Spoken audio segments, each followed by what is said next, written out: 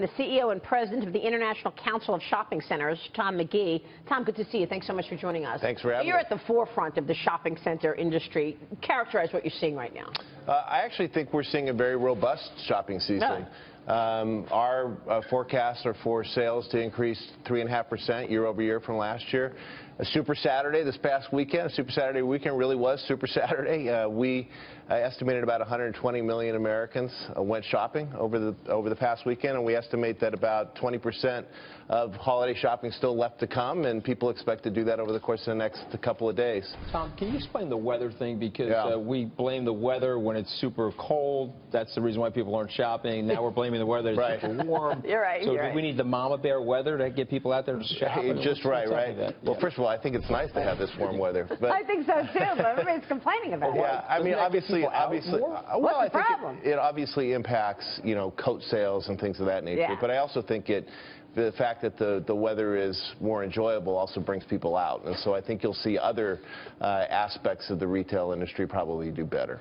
And you got companies like Home Depot that are just loving the warmer weather. I mean, you can They're actually claiming that's part of their sales going up. Yeah, I think that it is driving a lot of other areas of growth. I'll tell you the other big thing, and there's been a lot of conversation around bricks versus clicks and the impact of online. I actually think that story is a little bit dated. I really think what is happening is one of convergence now. It's really bricks and clicks. Yeah. And you see really the shopping center, the physical retail location becoming kind of the hub of the shopping experience. I'll give you one interesting fact. A third of the folks that bought things online went and picked it up in a store.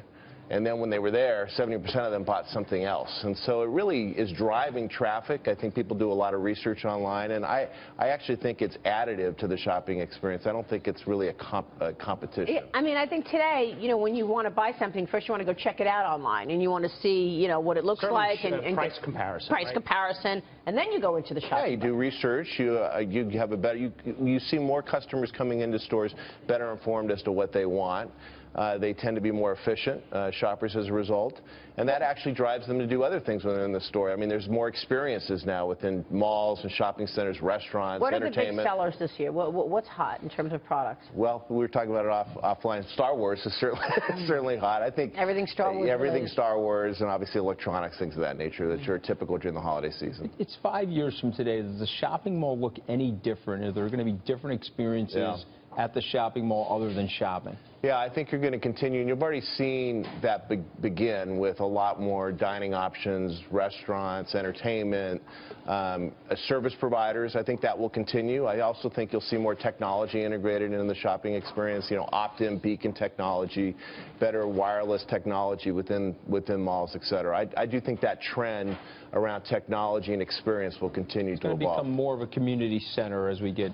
Well, I think, it's interesting, and what's often untold is how important shopping centers are to local communities and really as a community, and things as such as how much of the level of jobs that they create, sales tax revenue. I mean, $140 billion of sales tax revenue is created from shopping centers, which obviously funds municipal services. So they are central to local communities across the United States. Yeah, it makes a lot of sense, and it makes sense that technology would change it into, But Maria, now you walk around the mall with your phone, and it goes off as you walk by the store. And Google it's a magnet to bring you and to Google will say to you, Dominic, Absolutely. You bought a pair of sneakers last week. We know you did. There's a cheaper pair around there. That's a little scary, but that's what Google is doing, sending you emails right when you're right next to the store. What about the bookstores? You ever see a bookstore again in a shopping mall? Or you think that I do. I love bookstores. I think people. I think there's a sort of sad that me too. the direction of what's happening. Yeah, I think you will see things like that come back because, again, that speaks to experience. I mean, the reason that you enjoyed them was the level of experience. Now, you may not see it at the scale that it once was,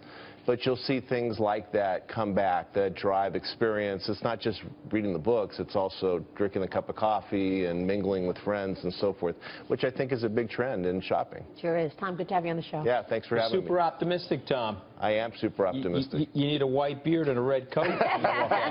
Well, I certainly got the red face. Merry Christmas, Tom. Good to see you. Thank you for stopping by. Thanks.